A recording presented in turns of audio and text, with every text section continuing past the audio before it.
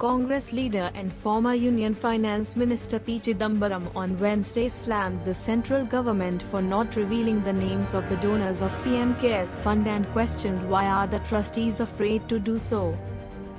The auditors of PM CARES Fund have confirmed that the fund received 3,076 crore in just 5 days between March 26 and 31, 2020, he said in a tweet.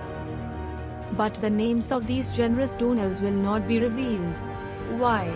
Every other NGO or trust is obliged to reveal the names of donors contributing more than a threshold amount.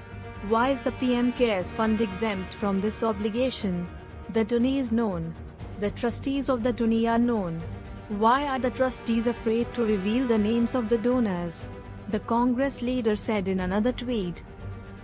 The PM CARES Fund for COVID received 3,076 crore in 5 days, according to an audit statement made public by the government.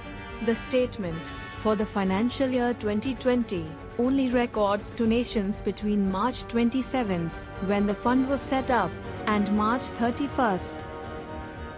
According to the audit report made public on the Prime Minister CARES site, 3,076 crore 62,58,096 rupees was the final balance of the bank account linked to the Prime Minister's Citizens Assistance and Relief in Emergency Situation, Prime Minister CARES Fund.